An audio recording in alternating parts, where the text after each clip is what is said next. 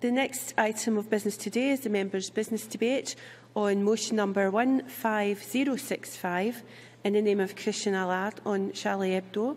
This debate will be concluded without any questions being put, and I would be grateful if those members who wish to speak in the debate could press the request to speak buttons now. I call on Christian Allard to open the debate. 7 minutes, please, Mr. Allard. Thank you very much, Presiding Officer. I would like, first of all, to thank all of the MSPs who signed the motion and all the MSPs who stayed this afternoon to listen to the debate. And, of course, all those who stood shoulder to shoulder in solidarity with the people of France in their time of need at First Minister's question a year ago. Presiding Officer, it is time for Parliament to reflect on the events that took place in Paris on the 7th of January 2015 at the Charlie Hebdo offices. We remember today the journalists, and I say the journalists because cartoonists are journalists as well as they are artists. We remember the police officers and others who fell victim to the attack. An attack on the right of free speech. The following day, more people died in a Jewish supermarket in Paris. And I understand that there are many terrorist attacks across the world that don't get the same attention in our media or in Parliament. Some of those attacks, with many more victims, are often unreported. But that day, the attack on freedom of expression brought together French communities in France like never before, across the world and across Scotland. In Aberdeen, and I remember very well the French committee coming to Aberdeen with a lot of their Scottish friends. In Glasgow, under the rain, I've seen the pictures, and in Edinburgh, of course, in the capital. France has a great love for the work of cartoonists and a great love for politics, and that goes very well together. This explains the overwhelming reaction of the people in France on the day of the attack. Cartoonists are celebrities over there, invited to chat shows and news programs, listened to, read and appreciated by all. This day, today, must be about them, about cartoonists free to work in France and across the world.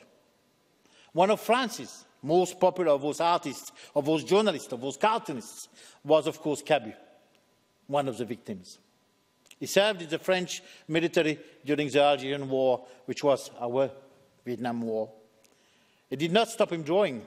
He drew cartoons for the army magazine Bled and other publications like Pilote. I was a great fan of Pilote when I was young. And it's that Pilote where no less than the father of Asterix, and I know how much Asterix is loved in Scotland. For example, today in the National, there is Asterix speaking the mother tongue, and it's great to see that this cross borders. It's that Pilote that, no less than the father of Asterix, René Goscinny, first employed Cabu. In 1960, Cabu co-founded Harakiri magazine. What a name, Presiding Officer, Harakiri. And the magazine did commit Harakiri. It got banned and was replaced the following day by Charlie Hebdo. We had lost another one of its founders a year before the attack, a great hero of mine, another cartoonist, Kavanagh. Harakiri, like Charlie Hebdo, respected nothing. As Kavanagh explained, we respect nothing because nothing is respectable. Let's be clear. Those magazines are outrageous, they're provoking, they're crude, sometimes obscene. They certainly do not appeal to everyone's taste, and that is very clear. They are not for everybody's consumption. Another victim on that day was 80 years old Wolinski. From an immigrant family, just like Kavanagh, Wolinski was born in Tunisia to Jewish parents. Drawing cartoons was his life, very political, but also very erotic drawings. Perfect for a publication like Charlie Hebdo. And yet, in 2005, he was recognized nationally and awarded France's higher decoration, the Legion of Honor. Another victim was Bernard Verlac, or Tingus, as he was known. He had his work published in many other popular magazines, which I used to buy very often when I was young again, like Fluide Glacial. No surprise to anyone, Tingus was a member of Cartoonists for Peace. Many more died that day in the office of Charlie Hebdo, presiding officer. Philippe Honoré, another cartoonist, 2 columnists, Bernard Marie and Elsa Kaya, a copy editor, Mustafa Urat, 2 more people who happened to be in the offices of Charlie Hebdo at the time, Michel Reynaud and Frédéric Boisseau.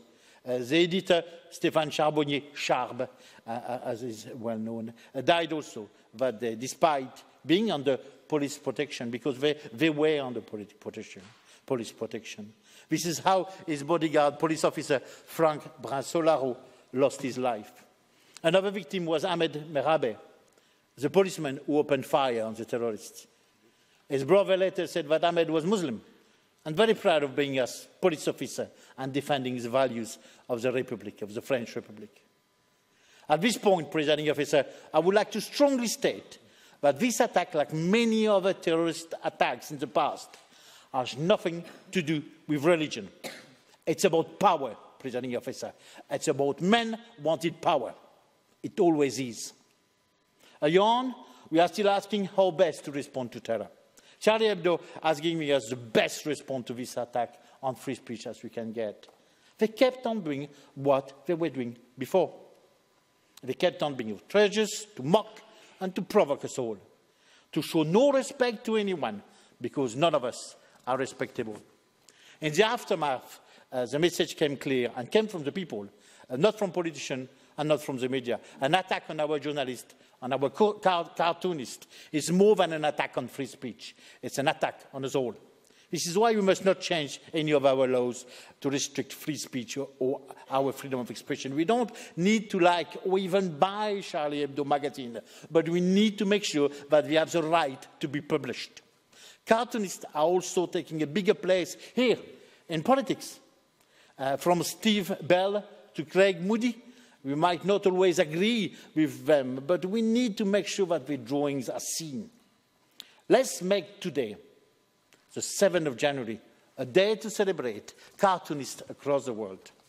After this debate, the cross-party group for France will meet to have a discussion about this on Committee Room 4, a discussion led by Scottish cartoonist Terry Anderson, who is in the gallery today, and from Cartoonist Rights Network International. Let's make sure that we keep intact our freedom of expression. And let me finish, Presiding Officer, with the words of another journalist, Antoine Léris, who wrote an open letter to the terrorist who killed his wife in the atrocity of the Bataclan Concert Hall in Paris last November.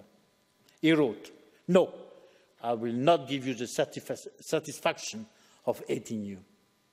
Presiding Officer, let's celebrate today cartoonists across the world.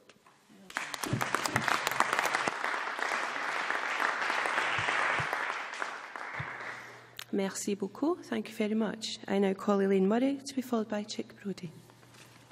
Thank you, Presiding Officer, and I would like to congratulate Christian Allard on securing this debate. I hope I managed to sign it. I tried to check, but there's some peculiarity of the portal that you can only see the last 7 days of motions that have been submitted. So I'm not quite sure what's gone wrong with that.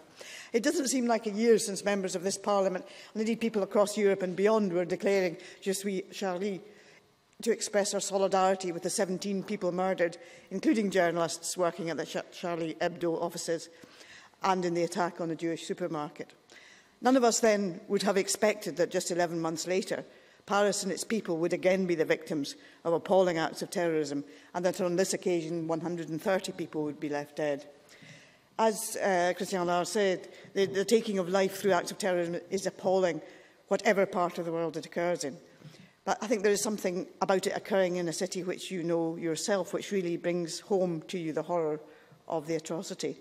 I know Paris quite well myself. My parents had a good friend in Nogent-sur-Marne when I was a child, and I first visited the city at the age of 8. It seems almost unbelievable that this city should be subjected to terrorist atrocity twice in 2015. Mr Allard submitted his motion in order to be able to champion the cause of free speech, and I think that is a very topical discussion, because there's a lot of debate around whether or not Donald Trump should be banned from the United Kingdom because of his hateful comments about banning Muslims from the United States. And I'm sure that all, if not all, certainly the vast majority of members of this Parliament hope that Mr Trump gets nowhere at all near the White House. The right to free speech, of course, is not absolute. There is a balance point beyond which someone's right to express their opinion will compromise the safety or human rights of others. Where that balance point falls is not always easy to judge. Charlie Hebdo is a satirical magazine, so I wanted to use my short contribution to highlight the importance of satire, particularly in political life. Christian talked about the role of cartoonists. Now, the word cartoon these days tends to be associated with children's entertainment, but cartoons have a much longer and more serious history than Mickey Mouse and Tom and Jerry. Cartoons in Europe have for centuries been a medium for political comment and satire. My history textbooks at school was illustrated by cartoons depicting Bonaparte and Wellington, Charles James Fox and William Pitt the Younger, Gladstone and Disraeli. Some of these would be considered to be racially offensive these days. Indeed, the depictions of Disraeli were very racially offensive. Others were highly offensive towards the Scots and the Irish, for example, or towards people from Africa. But these cartoons do give a real insight into the way issues were being perceived at the time. And although our attitudes towards what is acceptable and what is offensive change over time and with our increasing multicultural aspiration, satire, whether using the medium of cartoons or TV, radio, etc., remains important, entertaining and illustrative of views and perceptions. Now, during the 1980s and 1990s, I was a great fan of the TV programme Spitting Image. As many people know, it was a satirical puppet show which poked fun at politicians, celebrities and the royal family, which actually at that time was quite novel. Some people, I think, were offended by it, particularly the issues around the royal family and the way in which they were depicted.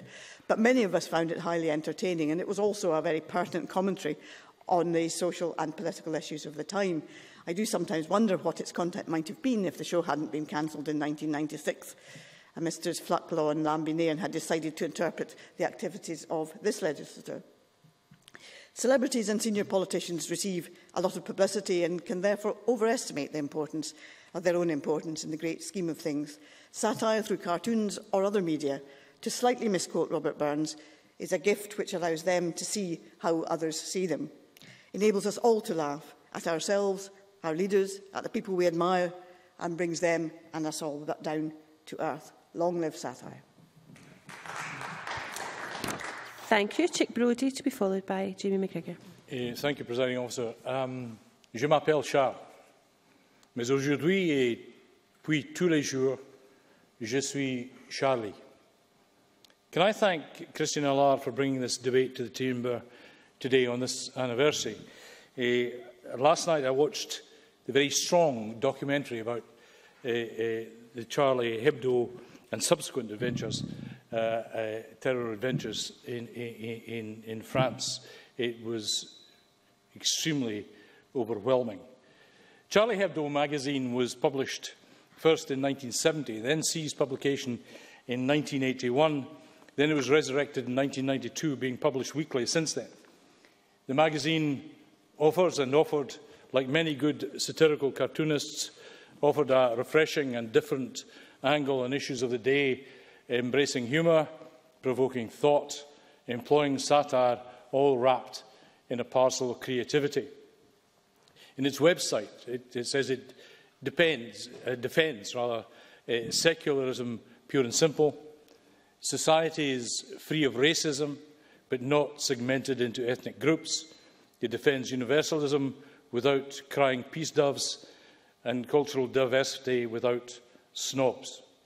Charlie Hebdo magazine, through its cartoons and writing, like fellow cartoonists and writers across the world, held up a mirror to society until that dark day 1 year ago, on Wednesday, January the 7th, 2015, when men in black smashed or tried to smash that particular mirror. Satire's job, cartoonists and reporters' jobs, is to do that, to mirror problems and contradictions in society, not to solve them. These three men in black had problems, some of it caused by peradventures in their countries, caused by others, and perceived as an attack on what was a developing but closed secular society. Presiding Officer, the state of political satire in an open society rather reflects the tolerance and, or the semi-tolerance that defines it. Less open societies shun criticism, overt as it sometimes is. You shun that criticism, especially pictorial criticism, as we see in our cartoons daily. And so it was with Charlie Hebdo on that particular dark day, but not for the first time. It had suffered 2 attacks, the first in 2011 and, of course, 2015, when 12 people died. For today and every day, we shall remember them. Harold Rosenberg, an American philosopher, once said, and I quote, "Satire and irony are regarded as the most effective source to develop a society, to understand a society." And once we have resolved the pain and the conflicts that we have today, and we will, that pain that exists in societies that spawn terrorism, then perhaps even then satire in the form of cartoons will be even then a bigger vehicle to debunk the leading figures in politics, in religion and in other pseudo-realms of power. It was no coincidence that just as recently respect for that openness, for example, was depicted by the flying of flags, for example, in Glasgow and cities across Scotland, across the world, and was described at that time as a challenge to a brutal attack on democracy and the freedom of expression. For it is a truism, presiding officer, as it always has been, that the pen is mightier than the sword, in word, in drawings and in pictures. The neutralisation of terrorism against the Charlie Hebdos of the world, the minds and the hearts of those who would wish to change others via the barrel of a gun, will find ultimately that that barrel has a pen stuck in it.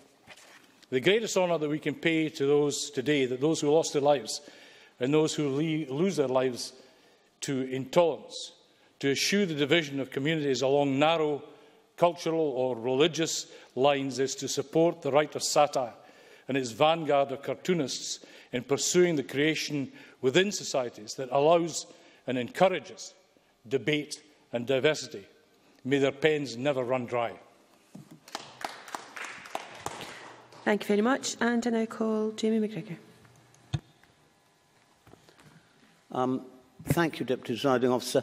First, I'd like to congratulate Christian Allard for securing time in Parliament for this important debate. 1 year ago, on the 7th day of a new year, Paris, the City of Lights, was darkened by a fearful atrocity. The first physical target of the attack was the satirical newspaper Charlie Hebdo. The brutal murder of 11 journalists and 1 policeman as he lay unarmed on the pavement and wounded shocked the world and was followed by another atrocity at the Hyper-Cache in another part of the city, the Ile-de-France, where 4 more innocent people fell victim to the lone gunman Koulibaly, who claimed to be working in tandem with the Hebdo assailants Sherif and Syed Kouachi.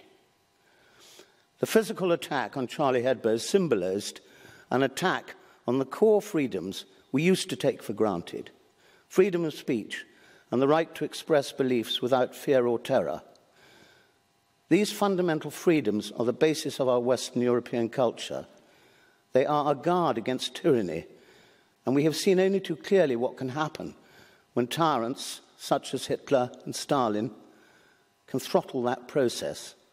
Mass murder, Holocaust, untold terror and mayhem. The attackers, members of Al-Qaeda, ultimately failed in their aims because of the huge groundswell of outrage, first among the people of France and then elsewhere. Je suis Charlie identified the groundswell with those innocents who had died and hopefully proved that the pen is still mightier than the sword. But these shocking events must impress upon us how fragile are these special freedoms and how important the need to protect our decent values that are central to our democracy and our way of life, and to value and protect those who espouse them. Tyrants and terrorists alike, in many of the most despicable regimes, fear journalists, cartoonists, musicians, and filmmakers for exposing them for what they are. Satire is a most effective tool in eroding pedestals. Laughter is poison to a tyrant. Let us remember the anger felt by Hitler when he was lampooned in Charlie Chaplin's The Great Dictator. The Marx Brothers film about Fredonia was also in the same vein. And more recently, The Interviewer, which depicts events in North Korea, is another in that vein. Indeed, growing up in the UK, I've been aware of the value of satire in lampooning politicians and other leaders through programmes such as That Was the Week That Was, Spitting Image, and long-established magazines like Punch and Private Eye. Even before this, in the 19th century, George Cruikshank frequently drew George IV in a very unflattering light. Many may not like satirists, especially politicos, but these are brave people who are in the front line when it comes to challenging tyranny, and they run the risk of revenge attacks, especially by fanatics. We must appreciate their courage, mourn their loss, and support their replacement as bastions as part of our free world order.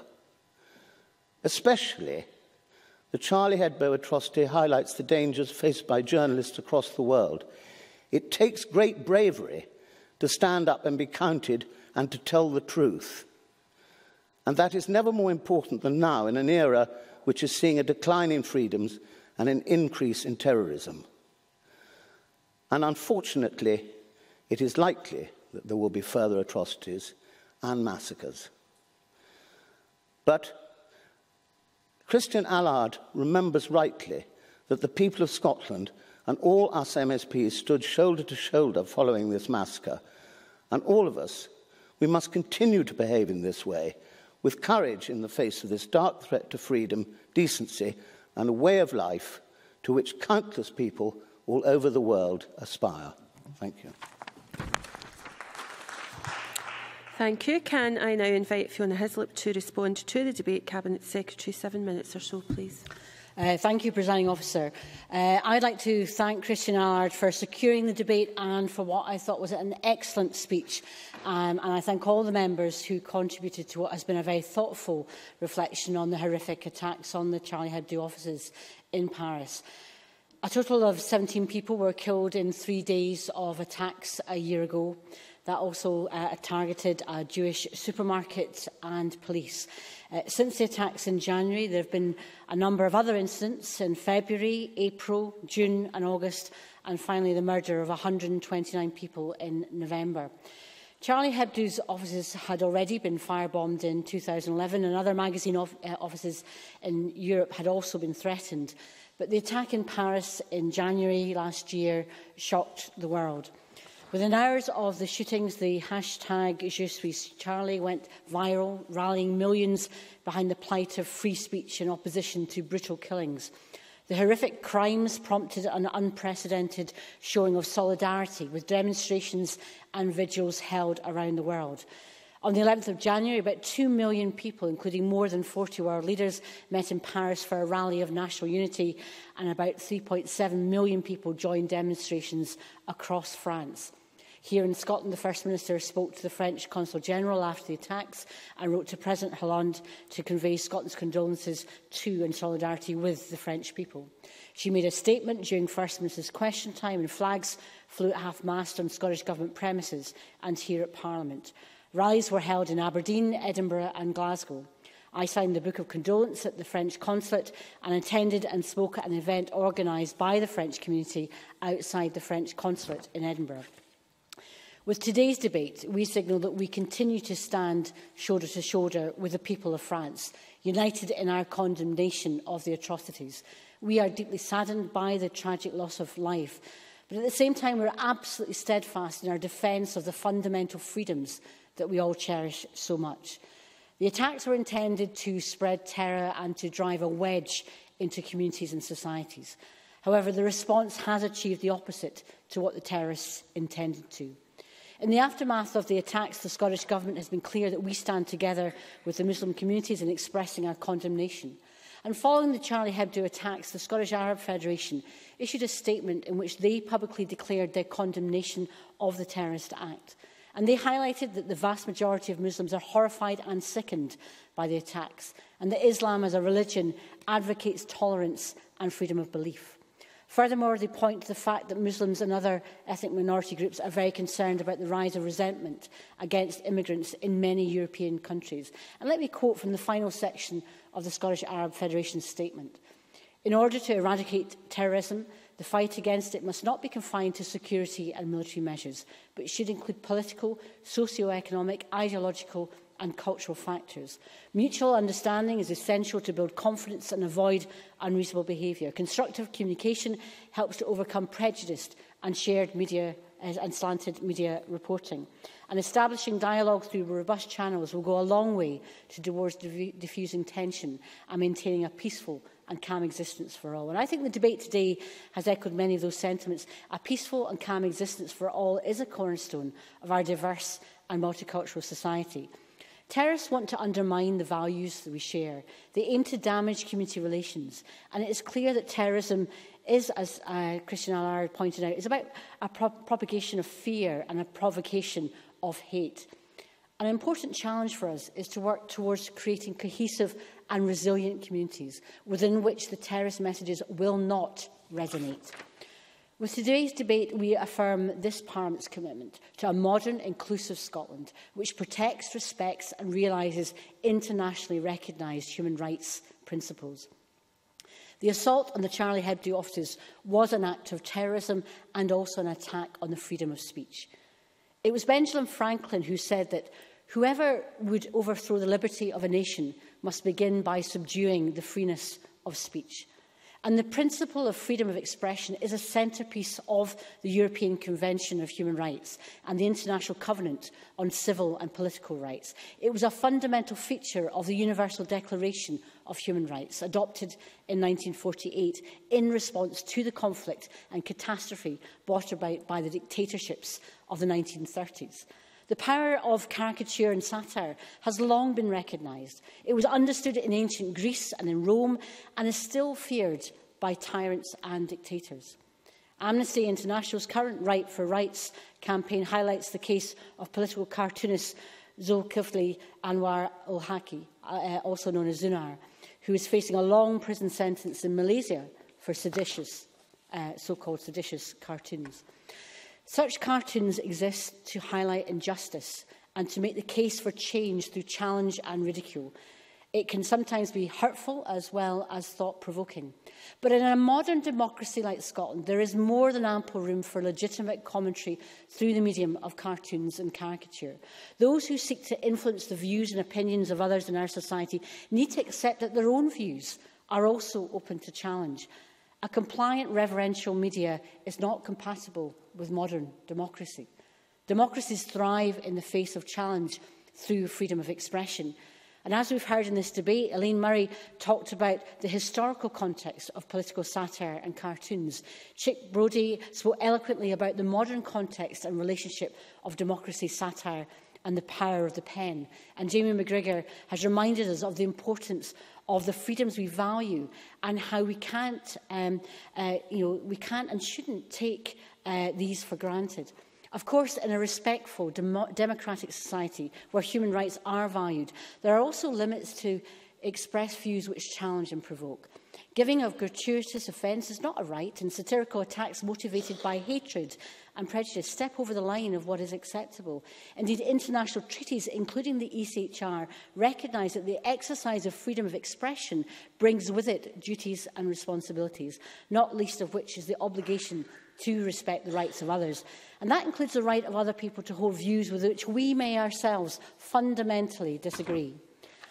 In closing, I want to refer to the motto which appears on the coat of arms of the City of Paris, which shows a ship at sea. The motto, and I reflect on my higher Latin, is Fluctuat nec mergitur, which translates as, "She is shaken by the waves but does not sink." This century-old motto had a surge in popularity and is used in social media as a symbol of Paris resistance in the face of terrorism. And whilst we are all shaken by the terrible events in Paris, we continue to stand united with France in the fight against terrorism. Thank you very much. Many thanks, Cabinet Secretary, and that concludes Christian Allard's debate on Charlie Hebdo. I now suspend this meeting of Parliament until 2:30 p.m.